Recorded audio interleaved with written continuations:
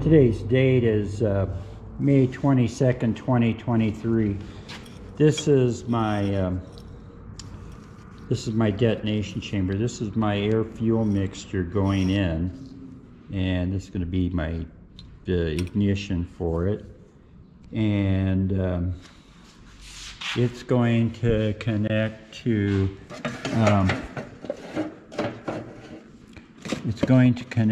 the to that end of the pump right there. Let me go over and get a better view of that. So I got to get this place cleaned up. I still have to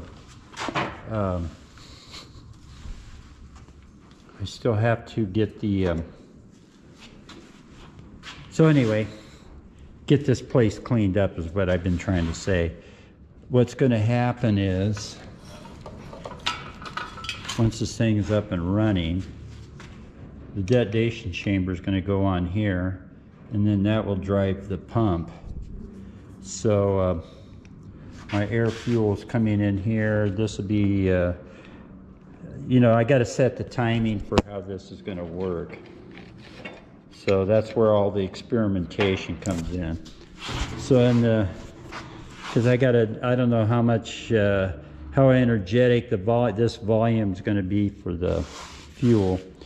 So in any case, this is a completed system, a detonation chamber and the pump.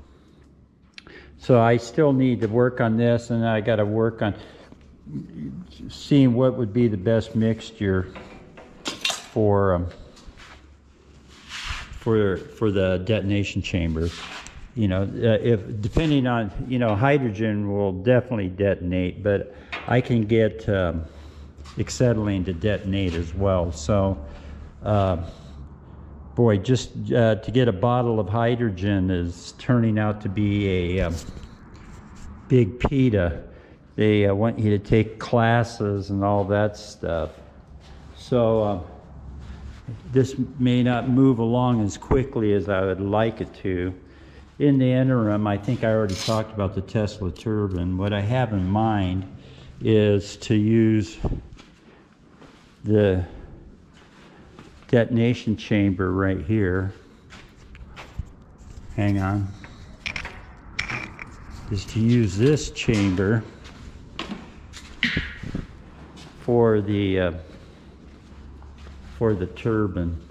So what I'm going to be doing is having probably 8 of these, all exhausting tangent to the wheel. So I believe the Tesla turbine was designed for a detonation engine and not a deflagration one. So in any case, this is I got to, you know, I'm going to build the housing for this, and then I'll this is, you know, down the road probably 6 or 8 months before I get the turbine up and running. And I just got myself my new combustion chamber, so I'm gonna, that's just the right volume for what I want to do. Besides that, I got to clean this up.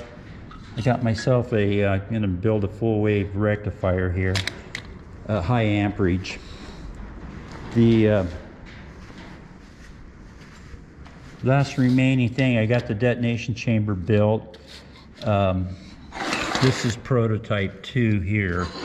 That's going to have a different setup completely, but I want to get the experience working with the timing system and all of that. This is yet another detonation chamber. So in any case, the first prototype, I want to validate that it works. So that's where we're at. My next video will be with the shop clean. Well, that's shooting this all the way out from here, and that's only with 80 pounds of pressure. Let's see what it looks like from this way.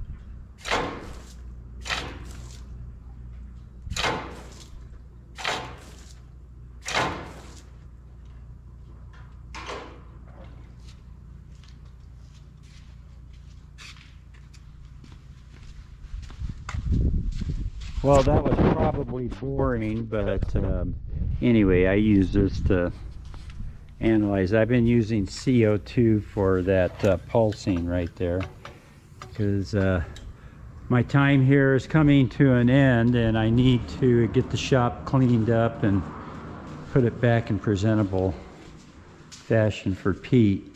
So I got to have this all cleaned up and get everything ready so he can get his bikes out of here. And I'll put everything away and we'll pick the ball up after the holiday around the 4th or 5th. So I'll be back. So actually I wanted to end the video with a clean shop. So we got everything put away to the, you know, there's a lot of stuff here, but anyway, I've got everything all cleaned up. Everything's working, every machine's up and running.